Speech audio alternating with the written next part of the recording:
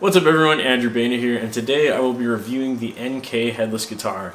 I'm giving this guitar away for free to one lucky person. If you missed my contest and announcement, please be sure to go check that out now. There is a card on the screen linking to that video. But without further ado, before we get into the review, let's hear how this thing sounds. Here we go.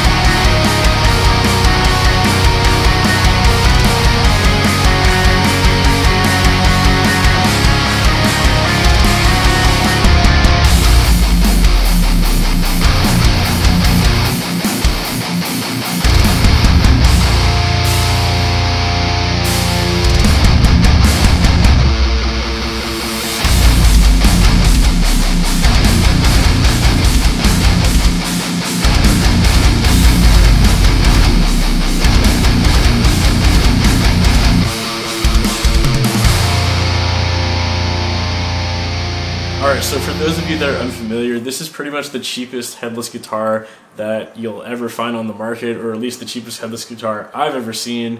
And it's also not a knockoff, it's not a copy of someone else's brand, which is something that's very important to me. There's a lot of fake Strandbergs and fake Kiesels and fake Baenas, all that stuff, all over the place, and I do not support copying other brands' builds, especially when they try and pass it off as the original. I am not about that life. So for sub $300 you can get this thing, which does not claim to be a copy of anything. It is its own design. The brand is called NK Guitar, and this is the NK Headless Luminous guitar. So I ordered this guitar from AliExpress, which is kind of like a Chinese eBay type website, I guess is the best way you can describe it. So yeah, it was on sale for, I think it was like $290 US or something like that. I'm in Canada, so of course that's about $350, $360 for me, plus shipping and duty and all that stuff. I think it ended up being about $400 Canadian, which again would be like just over $300 American, give or take. So from the time I placed my order of this guitar to the time I got it, I think was about 3 weeks. Weirdly enough, when I placed the order, it actually took, I think it was like 2 weeks before the guitar shipped out. But then once the guitar did ship out, it was here within like 4 or 5 days, which I thought was insane. So for some reason, like the actual ordering process took a while. I'm not sure if like maybe this wasn't in stock and they were finishing it up. I have no idea. But anyways, yeah, I got it last Friday, so about a week ago today. Overall, I'm pretty impressed. If you watched the other 2 videos I made about this guitar, I kind of said in those videos that I was pretty impressed, but I wanted to do a more fair review of this guitar because obviously, you know, when you get something brand new, you're always pretty excited about it. Well, I mean, if it's good, you're pretty excited about it, and you could kind of like overlook certain things because you're stoked. So I wanted to give it a little bit of time before I did a real review. So this is that review now, basically, is what I'm trying to say here. Yeah. So overall, still pretty happy with this guitar. Again, with every critique and comment that I make, keep in mind that, again, it was less than $300, so it's definitely not made to be the perfect guitar. It's not made to be the best guitar ever. It's made to be something that's $300, and I still believe, after having this for a week, that it's pretty much better than any other $300 guitar that I have personally played at a local music store, which would be like, you know, like the Ibanez Geos or like the cheap Schecter sound gears, the cheaper Jacksons, all that good stuff. So this, in my opinion, is still a little bit better than those. These stock pickups are actually way better than I thought they were going to be. They're a lot better than other stock pickups I've played, again, in other brands of cheap $300-ish guitars. So pretty happy with these pickups. It even has like a coil tap feature, which I did not use in the demo, but it does sound pretty good. If you've ever heard what a coil tap sounds like, you know exactly what it's going to sound like, so I'll leave that to your imagination. Other than that, yeah, the pickups I was really impressed with. The second thing I was super impressed with is actually the fretwork. The frets are not sharp at all, and usually on cheap guitars that's like a huge issue, is you get sharp fret ends, which kind of sucks because, you know, when you play guitar you don't really want to have little metal frets stabbing your fingers, obviously. So I'm happy to report, after a week of playing, still no sharp frets, so that is good news. There's also glow-in-the-dark side dots and inlays on this guitar, which seem to work pretty well. I have I have glow-in-the-dark inlays on 2 of my other guitars, and these seem to work exactly the same way. I don't really notice a difference between these and the ones I have on my other ones. So I doubt these are like the Luminlay brand, but whatever they're doing is basically the same thing, and it works, so good for them. The third thing I want to point out that I really like about this guitar is this little, it's not technically a headpiece because it's headless, but this thing at the top here is really cool because you put the ball end in the top like so. It's probably not going to focus on that properly, but yeah, so the ball end of the string goes here, you pull it in, snip it about like there, and then it winds around this little cylindrical thing here. Pretty cool. I thought that this was a really ingenious design. I've never seen any headless guitar that has something like this on the top, so I thought that was very interesting. However, there is a problem with it, and the problem is, I don't know if I'm going to be able to show this on camera, I'll try, but basically when you put the string through this little headpiece, the fretboard is actually higher up than the angle at which the string goes in. So if this makes any sense, it's really hard to explain, but basically when you put the string in, the end of the string hits the fretboard and it basically gets stuck, and you have to kind of like fish around with, I used like a tiny little knife, or like you could use a pen or something like that, and you basically have to like kind of pry the string up and over the fretboard and over the nut, which is kind of a pain in the ass. When you restring, I mean, you don't restring that often, so it's kind of whatever, I guess, but it is pretty annoying. I restrung this like 2 or 3 times just to test it out, and yeah, I definitely noticed that, and it's definitely super annoying. I have a feeling it's also going to wear down this little wood part that holds the nut up fairly quickly, depending on how many times you change the strings. The second thing I don't like about the guitar is the bridge piece is just super weird. I mean, it works well enough, it seems to hold a tuning fine, but the way you tune it is just so annoying, in my opinion. Like on most headless guitars, you have thumb tuners where you can just do that and tune up very easy, like my Vader has that. I think every other headless guitar I've ever seen has that. But for some reason on this bridge design, you can't really twist it with your thumbs, or your thumb and your fingers, I should say.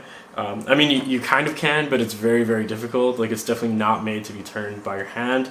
So they actually give you this little tool that magnetically clips into the bridge, which is kind of cool how they did it, but it's very cumbersome after you use it like the first time. It kind of loses its coolness. So basically, there's a little thing here, you pull it out, and it gives you this tiny little, I don't know if you can see that, but it's basically like a tiny little Allen key. So it gives you this little device, and like you put it in the screw, and it makes like a little makeshift crank, and then you crank the tuning peg to get the string in tune, which is really annoying because for most people, well, especially if you have a right-handed guitar, this is how you pick. So you can't really like pick and tune.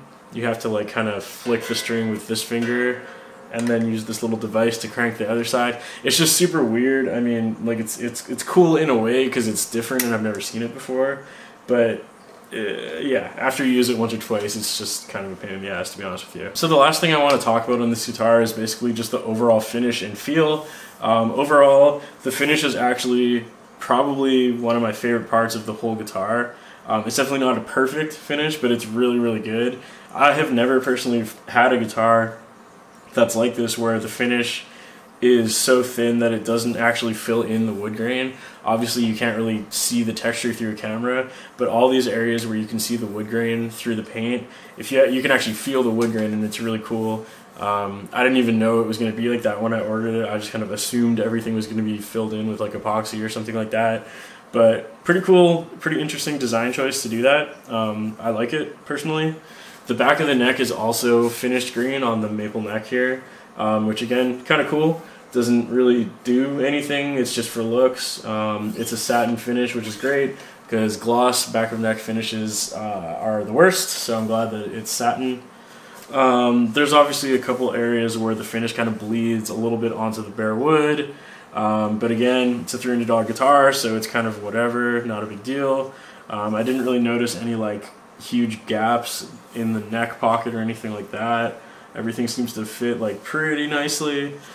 This back plate here mostly fits. I mean, it's clearly not cut exactly correctly, but again, it's the back plate of the guitar, and it's a $300 guitar. It really doesn't matter that much. I haven't popped it open to look inside to see if like the wiring is good, but I'm going to assume, you know, it works, so it doesn't really matter if the wiring looks good on the inside. It seems to be working fine. Another thing I like about it is the input jack is kind of hidden at the bottom there, you can kind of see. So if you look from the top, the input jack is actually there. Like, it's hidden by the top wood, which is kind of cool. Yeah, so overall, still pretty happy with this guitar. I think whoever wins it will be pretty happy with it. The only thing is, like, they probably will need to take it in for a setup depending on what gauge of strings they get. One thing I noticed is the high E string on the open high E. Like, it's clearly ringing, or sorry, it has a lot of fret buzz. I mean, I think it's the first fret right here though, because if you play any other fret, it seems to be fine, but just that open fret. So I think either the neck truss rod needs to be adjusted a tiny bit, or maybe this nut was cut a little bit too low, something like that.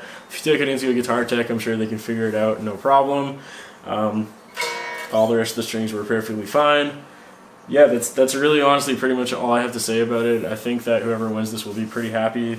I think it's pretty cool. I'm almost sad to give it away because I think it's a fun guitar to play around on. I've been using it as much as possible before I send it out, over the past week, I mean. And yeah, overall, you know, I know a lot of people are kind of like skeptical of AliExpress. They kind of assume they're going to be bad. I definitely was also prepared for the worst when I bought this, to be honest with you. I've seen a lot of horror stories of people getting stuff from AliExpress or getting stuff from a Chinese guitar builder and it ends up being terrible. But that was definitely not my experience this time around. So would I recommend someone buy this if they need a $300 guitar and they want to try Headless for the first time but don't want to go big for like a Vader or something like that? Yes, absolutely, I would recommend this. I do not feel like any penny of my money was wasted on this. $300 feels totally appropriate for what you get, if not a little bit low for what you get. Yeah, overall, very happy. So that'll do it for the review of this NK Headless guitar. Let me know in the comments if you have any questions, and I will try to answer them the best that I can. And this is the last time you're ever going to see this guitar, because once again, I am giving this away. If you have not entered my giveaway yet, be sure to check in the description below, and also a card on the screen to enter the giveaway. It's super easy. All you have to do is subscribe to my channel, comment on my giveaway video, and also subscribe to StringJoy's channel. StringJoy is also hooking it up and giving away 10 free packs of guitar strings along with me giving this away, so you'll get 10 packs of strings and a brand new guitar. So if you have not entered the giveaway, please do so. Hit that subscribe button. Thank you guys so much for watching. Once again, I look forward to reading your comments, and I will see you guys on the next video.